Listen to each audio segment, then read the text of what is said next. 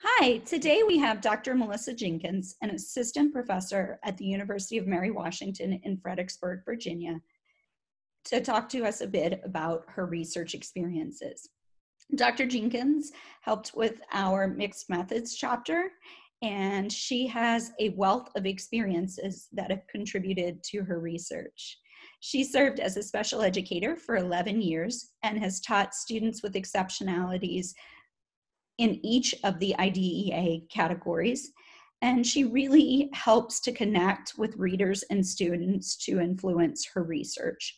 She also has experiences serving as a behavioral specialist, central office administrator, and instructional coach.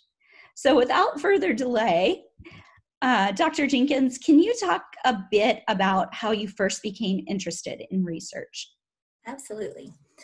So my first foray into research was really as a consumer of research. When I was a practicing special educator, I would often work with students who had not been successful with previous programs or interventions, and I relied on the research, on published research, to identify strategies and supports that would work for those children.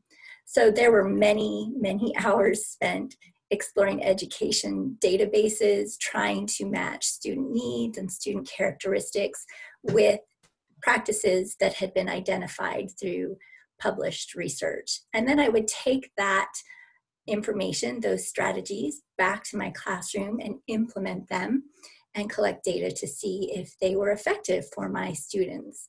So really in those early years, I was conducting action research and I didn't even really know it. But I was really heavily focused on using existing research to meet the needs of my students. Wow. So you began using research as a classroom teacher. Can you talk a bit how you transitioned into more formal research roles and clearly making that decision to become a researcher? Absolutely. So as a practitioner, I had so many questions about how to better serve student needs. And I distinctly remember a moment in my career, in my learning career and my professional career, where I recognized that I had the skills to ask the questions that were relevant and develop research programs and conduct that research to answer those questions. And that occurred, I would say, about a year before my dissertation research. I was conducting a pilot study on mathematics intervention, and it was a really small group of students. It wasn't anything that could, really be worthy of publishing, but it allowed me to have that experience and to see that I could do the work ultimately that answered questions that were important to me, that were important to my fellow teachers. So that was that kind of aha moment of, oh, I know how to do this. I can make progress in addressing the questions that are important to me. Now, for everyone who is involved in master's level work or doctoral level work, there's usually a request to reflect on those types of activities. And that was definitely the case as I was doing this pilot project. And I remember having this moment of reflecting on that pilot project and realizing that I had made this transition from just being the consumer of research, from always reading it when it was done by other people, to now being able to do it, to produce it, and to share it. And so many of my colleagues were interested in the work that I was doing. That kind of lit the fire in me, that the research questions that I had and the way that I would pursue exploring them was relevant and interesting to teachers. Well, it sounds like you made an amazing shift from classroom consumer of research to beginning to collect data independently. Now that you have that wealth of knowledge and skill, how do you choose topics? There's so many needs in education.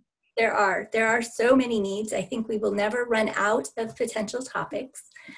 I am very practitioner focused. For me, it's all about finding what will work for teachers and students. So my background as a classroom teacher myself, my work as a coach, as an administrator, the work that I do now, supervising student teachers in multiple placements, that is where I get the information that lets me know that there is a concern. I hear teachers and parents sometimes and students saying, we have this area of concern, we don't quite know how to address it. And those become the topics that I end up focusing on. So I'm always very connected to that pragmatic element. What is the need in real classrooms? And then how can we address it in a way that can then take it back into a classroom? So an example is really evident right now as we are dealing with these emergency school closures related to COVID-19. And our special education stakeholders have been so clear that there are a lot of concerns about how we can meet the needs of students with disabilities right now. And we're also hearing some suggestion that some kids are benefiting from this remote learning. So that became an obvious topic of research for me. Right now, I am just a week or so into launching a survey research project. And the questions that we used when we developed this survey were based on the concerns that we were hearing from stakeholders, the information I was hearing from teachers and parents of students that I had worked with in the past. And so we put together this survey. We sent it out to pilot with representatives of all kinds of stakeholder groups to see if these were the questions that they were concerned about. And we got their feedback to kind of shape that survey a little more to, again, be more relevant and more focused on the issues that they had concerns about. So now that's out there in the world, we are very certain that it's a topic of interest because we have had a high number of responses in a very short time, which was a pleasant surprise given that we had to use snowball sampling during these COVID closures, and we were uncertain about what would happen when we put it out there, but the response has been quick and I'm really eager to find out what all of these stakeholders are telling us. Well, I'm eager to read it when you disseminate. It sounds like you've got a lot of work that you're engaged in, and other researchers are engaged in work as well. Do you think we as a research community will ever reach a point when we finally conducted enough research to provide significant guidance to educators? If so, how will we know when we have it? Yeah, that's a really important question and a really complex question at the same time.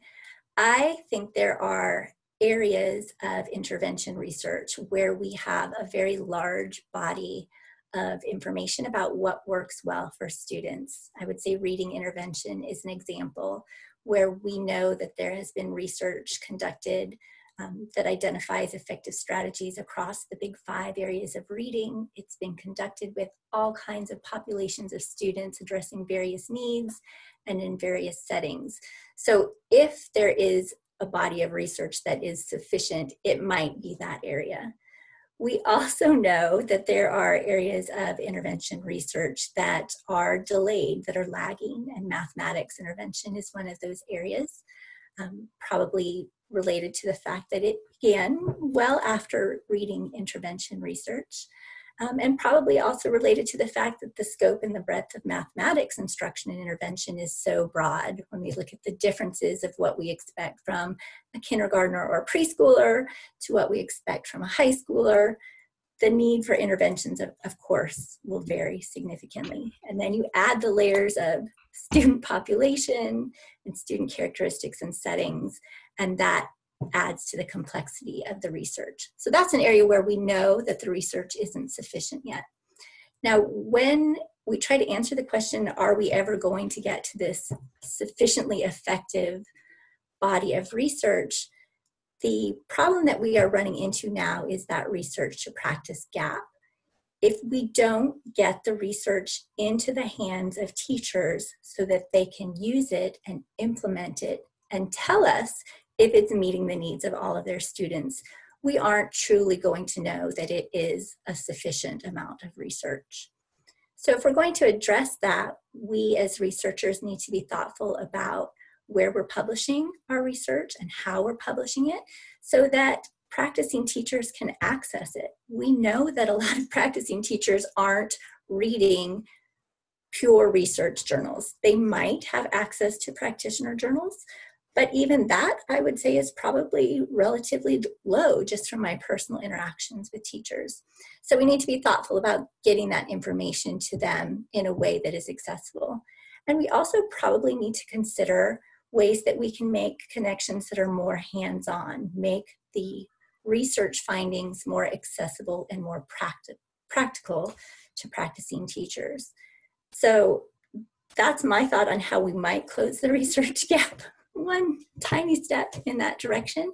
But until we do that, I just don't think we can ever say we have sufficient information because we don't know if it's working for students yet.